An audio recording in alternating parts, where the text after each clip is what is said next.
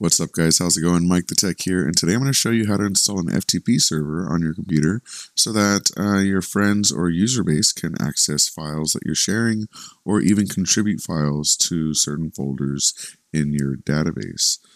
So let's go ahead and go to FileZilla-project.org. FileZilla is a well-known open source program that's been out for quite some time, many years, and is trusted by many webmasters using servers. So we're gonna download the FileZilla server, not the client. This is the server download, and this is the one that your clients are going to be using if they decide to use FileZilla. But we actually need this server to install on our machine. So let's go ahead and download that. And let's run the installer. We can click on I agree.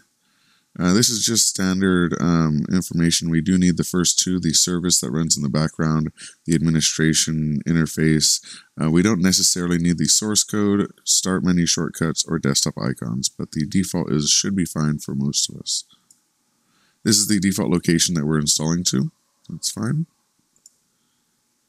Now, this might seem like the port that you're going to set up for FTP, but this is actually the administration interface port. So we can leave this one as default. We'll still be using port 21 for FTP once this is finished. But this is the administration port, which is 14.14.7, and we'll leave that as default. Unless you have some advanced security reasons that you want to change it. So then please choose how the server interface should be started. Start if a user logs on. That's perfect. And then we'll run the installer, and it will open the interface as soon as we hit close. There it is, and here's the administration port, and let's go ahead and click on connect. Alright, so now it says that we are logged on to our server. Perfect. So now that we have our server running, we can go in and add users to our server, as well as define where they have access to. So the first thing we're going to do is add a new user, and let's name that user Mike. We can hit OK. And we can give that user a password. I'm just going to write Mike for the password, just for the sake of testing. And then we can go into shared folders, and we can add a directory. I can say I'd like to share my desktop, which is not advisable, but let's say I want to share my desktop and give read access to Mike. And then we can set speed limits. We can say that either there's a limit or a default of no limit.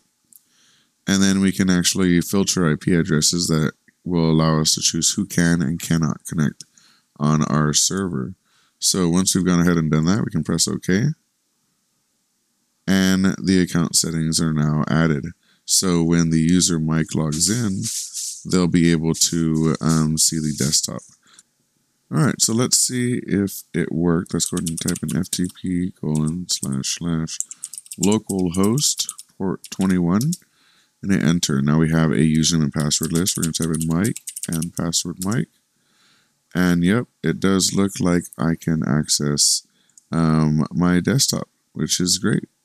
So, yeah, this is a quick and easy way to install FTP servers on your computer and give access. You can even do group access and set, for example, a group called friends, a group called family, or whatever you'd like to put, and give them different types of access as well.